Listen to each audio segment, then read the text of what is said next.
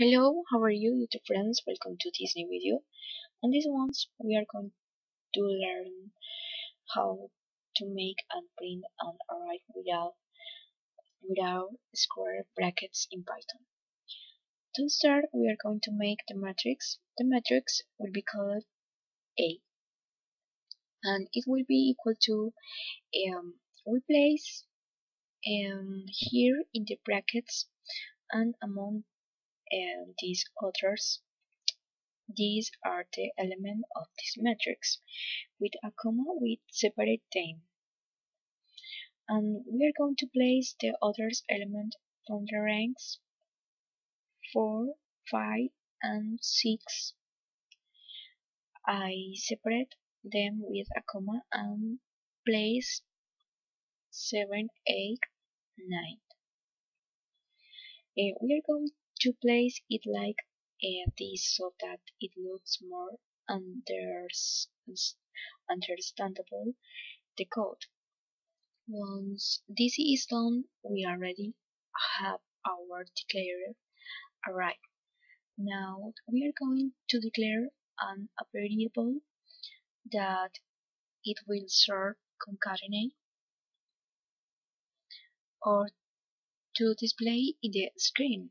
It will be called p, and thus the values, they will be double quotes but empty. Yes, we are going to place a for here. This for is going to have a variable that goes to be j and in the zero rand and d. I think many of you are already familiar with this. Within this for there will be another for that we have a variable j, in wrap also 0, and because the rows each with their uh, 3 columns. In this internal for, what we are going to do is place a comment to be printed. We write matrix with the values that have here I and here j.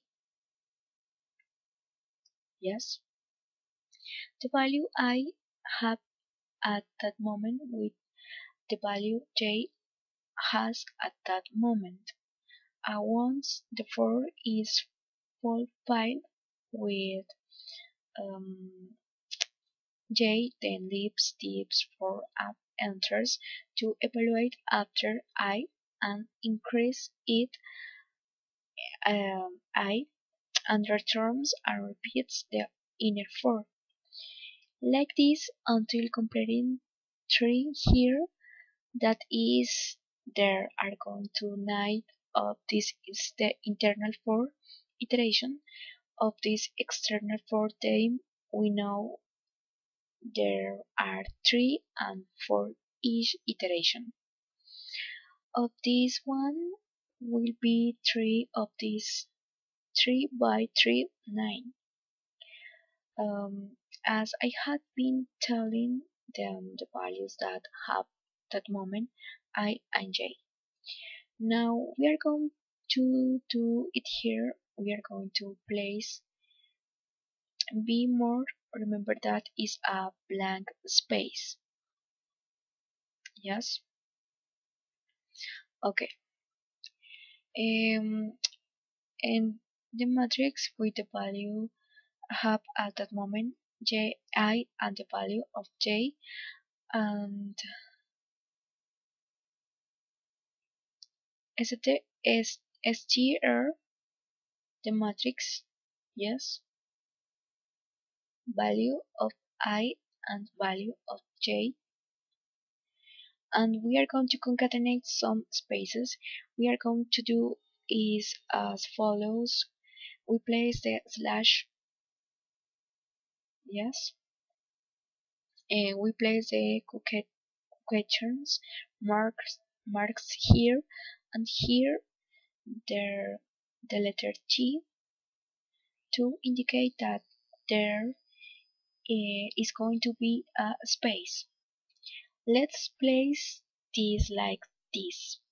Well, we are going to leave it like this. We are going to give the order that print b,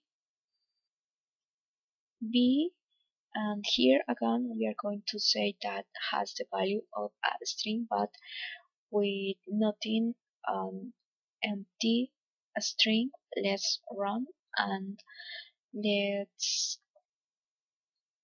run